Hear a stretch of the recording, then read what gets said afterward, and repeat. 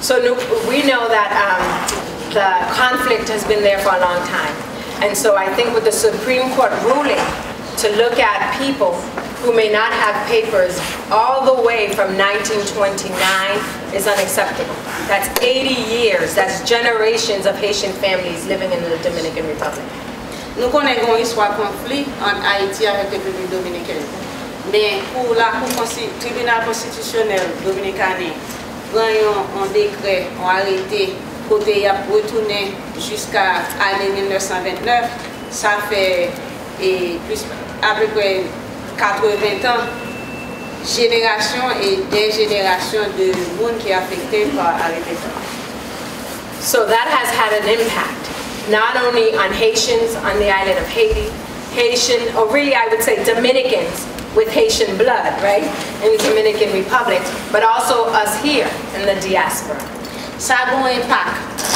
L'impact là, ce n'est pas seulement dans Haïtiens Dominicains qui d'origine haïtienne qui vivent dans la République dominicaine, mais tout les a un impact sur nous-mêmes, tout qui vivent dans le pays. Because we see that it is unfair. Nous voyons injustice. I could see where countries and states want to work on immigration. We are trying to work on immigration here in the United States. On peut comprendre que le pays, l'État a essayé de travailler sur le problème de l'immigration. Nous-mêmes, aux États-Unis, nous travaillons sur la question de l'immigration. But when you take a date such as 1929, it brings back a lot of emotions. Because we know in the 1930s there was a huge massacre that happened. Nous connaissons dans l'année 1930 un gros massacre qui était passé qui a été fait dans la République dominicaine. And it was against Haitians. Et c'est Haïtiens qui étaient victimes. And we know that it was the Haitian people that really built the economic structure of the Dominican Republic. Nous connaissons tous ces Haïtiens qui bâtissent structure économique de la République dominicaine. Now this is through, and you see sugar babies, right? The sugar plantations. It was the Haitians who came through to work the fields. C'est Haïtiens qui allaient dans la plantation pour travailler dans le champ. And other sectors in the Dominican Republic, it's Haitians that are doing it. Or Dominicans, I'll say Dominicans with Haitian blood. Et quand il y a un pile d'autres secteurs dans la République dominicaine, c'est Haïtiens, c'est Haïtiens c'est Dominicains qui ont 100 Haïtiens qui travaillent là-dedans. So the whole piece in terms of President Trujillo, in terms of the Posse massacre, and some of you may know this, I know a lot of you know this, but there was a word. There were dark black people in Dominican Republic. And you know, in Haiti we have a few of folks, right? So you see folks here, we have a few. In Dominican Republic, there are a few of folks. We're very, very light to very, very dark. And so you cannot tell really the difference.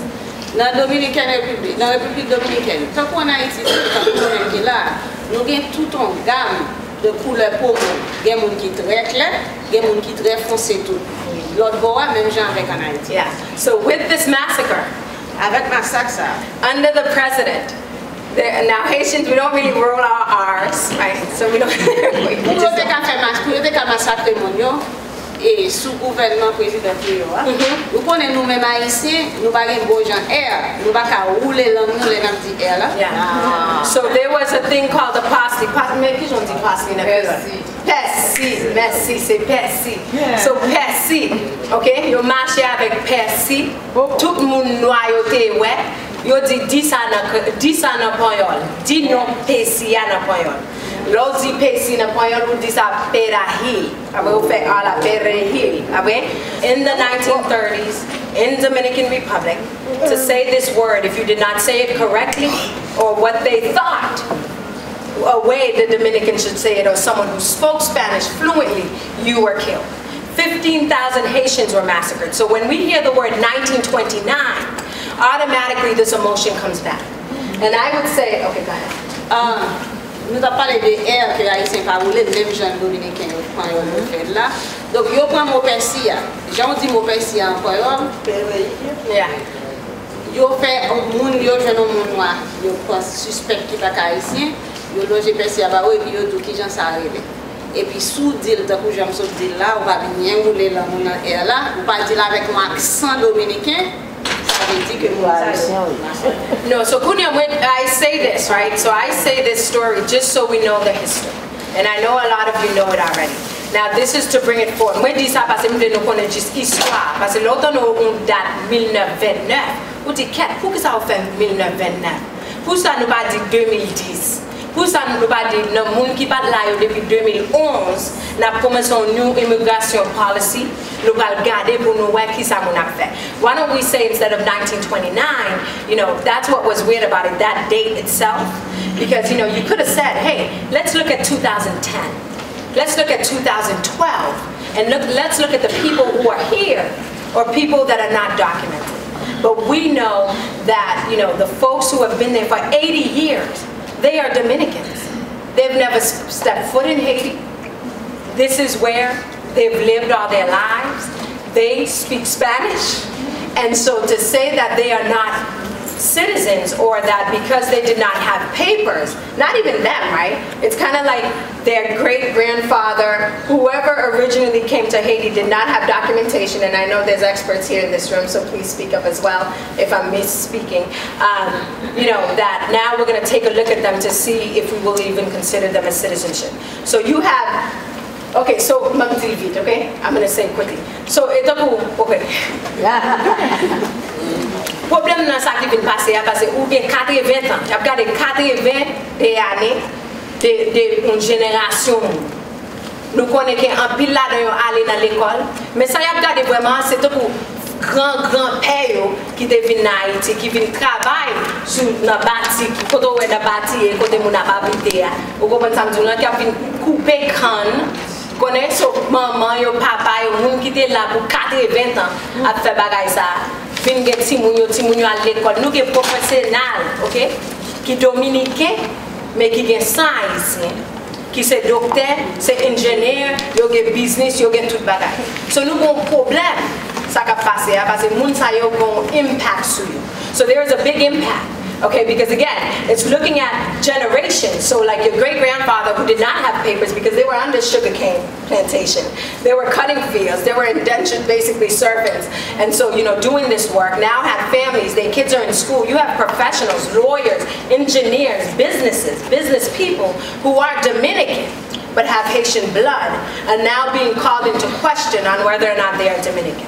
So that is the big piece, right, in terms of this whole ruling. So I can just do a quick forward, just quick update. So I've been in touch with the State Department, our State Department here, because I'm proud to be Haitian, yes I am, but I am a Haitian American elected official. I am not an elected official in Haiti. And so my impact is really with my government here to see what is it that we're doing. And so I have to say though, our delegation, our Massachusetts delegation signed on to a letter led by Joe Kennedy to go to the President of Dominican Republic, and I'm asking them to craft a letter to our government to say, hey, we need you to really be helping to kind of change this ruling. And so they wrote a letter saying this is wrong, it doesn't make sense. You know, we're the third largest Haitian population in the United States after Miami, New York, it's Massachusetts. So délégation congressional délégation ils ont envoyé une lettre à président de Dominican Republic pour dire pourquoi ça fait ça n'a pas fait sens. Congressman Joe Kennedy c'est lui même qui te prend livre là, mais Capuano CNE, Stephen Lynch CNE, McGovern CNE, Nikki Songes CNE. So a lot of moun qui congrès nous signé lettre. Lettre ça a été fait en décembre année passée par yo signé. So m'en parler avec yo pour moun congrès yo pour yo envoyer une lettre à gouvernement pas nous pour yo gentil même bagaille là. Que qui je nous a vraiment aidé et derrière vous connaissez si nous pas vraiment sortir devant qui je nous a aidé pour nous changer conversation qu'a fait là. So that's something that is happening. So we have a great congressional delegation. They're fantastic really, and they get it, and they've been working hard on this issue. So that's what's happening. Letters to Congress just to ask for, you know, movement and really support and really trying to get this dialogue going. So ça n'a demandé que nous allons essayer de faire une pétition, une lettre que nous tous signer pour nous envoyer à gouvernement panois pour nous demander que nous aider à résolution et situation ça nous joint dans Haïti à Dominicaine Republic.